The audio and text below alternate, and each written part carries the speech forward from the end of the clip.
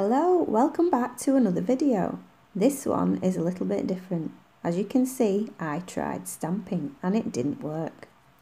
I got this clear jelly stamper from the original clear jelly stamper and it's gorgeous. I absolutely love it. The packaging is really cute, all those little bows on it and the pattern. I just wanted to keep the box. You get a scraper in there that's like a flexible one, so it's quite bendy. So I've seen loads of reviews on this stamper and everyone seems to use it really well, and it looks amazing, it works amazing. I've not really done stamping before, so I didn't want to get a cheap one and ruin it all straight away, so I decided to go and get this and look at it. Look at those crystals in there, I love it so much.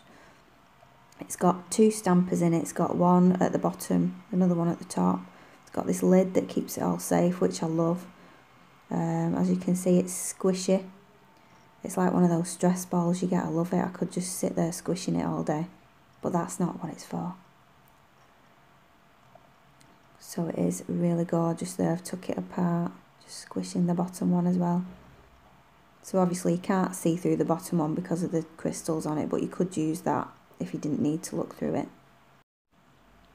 Now, listening to other people's reviews and watching them on YouTube, I've learned that you need a lint roller just to prime the stamper before you use it. So here's mine. So I'll just roll it over like that, get any muck off that might be on it.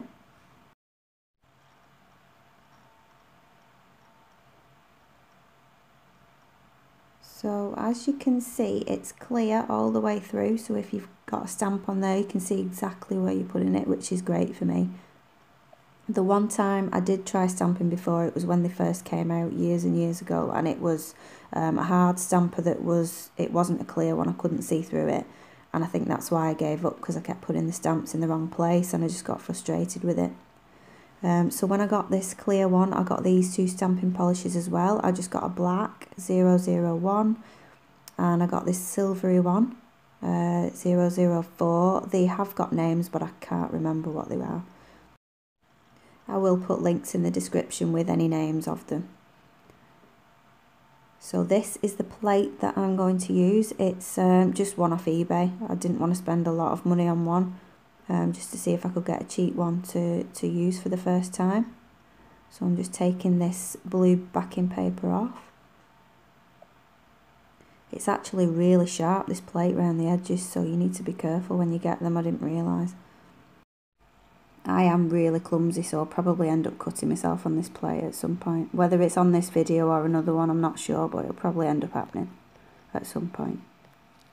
Okay, so that backing's off now. You can see this plate and my lovely hoodie there that I need on because it's snowing in the UK. Right in the middle of March and we've still got snow. But never mind. Okay, so here we go. I'm just using the black for this stamp. This is the first time I'm ever using it. I'll scrape down.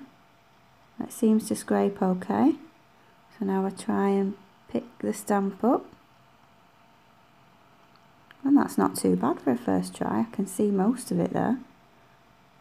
And the one underneath has seemed to stamp okay as well. I think I prefer that one.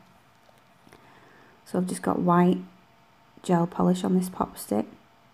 So it's really good because you can turn it round and you can place it exactly where you want it. So from what I can tell, you just need to press and roll a little bit when you're putting it on. And just press the edges down. So I can see that quite clear. I don't think that's too bad. That's alright for a first try. So let's try another one. So I'm using the silver stamping polish this time. Scrape that over. Seems to have gone on okay. So now I'm going to try and pick that image up onto the stamp, and most of it's there. It's not very clear though. There's bits that haven't gone on properly. But I'm going to put it on the pop stick anyway so you can see what it looks like. I really do like the colour, and I think over the white, yeah, over the white that looks really good. Obviously not the stamper, I know that it's me, but you can see there's bits missing there. So let's try again. Using the silver again on this, I think it's like zebra print.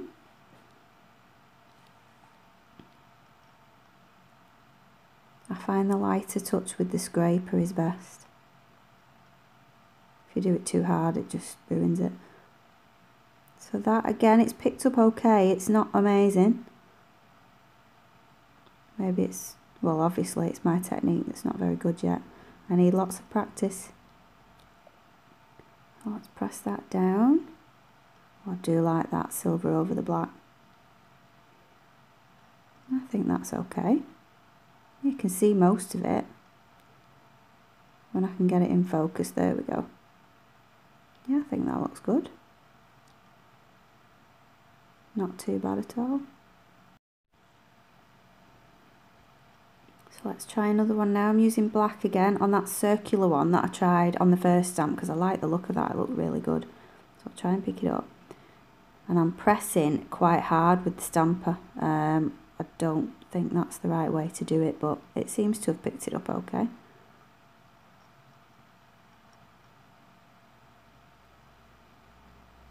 I really love that you can see through it and exactly where you're putting it. Now that one, it seems to have pulled off a little bit at the side. The design's not all there.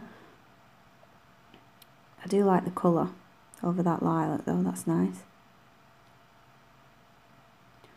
So I'm going to put some music on now while I carry on. And as you'll see, there's one image that I tried to pick up about 3 or 4 times and it just didn't work. But I will speak to you again at the end and let you know what I think.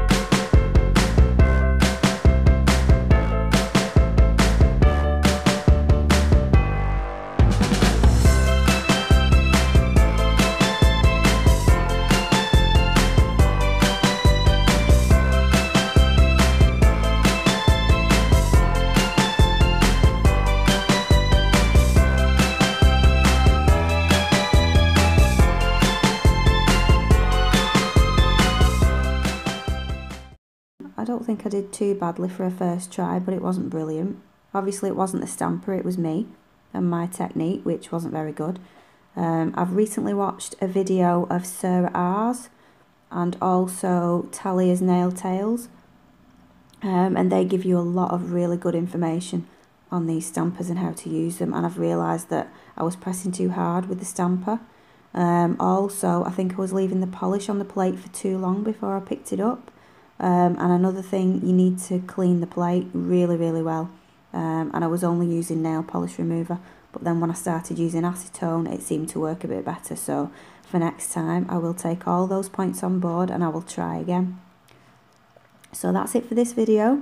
Even though it was a nail fail, I'm going to try and do a nail success video with stamping next time. So I will see you in the next one.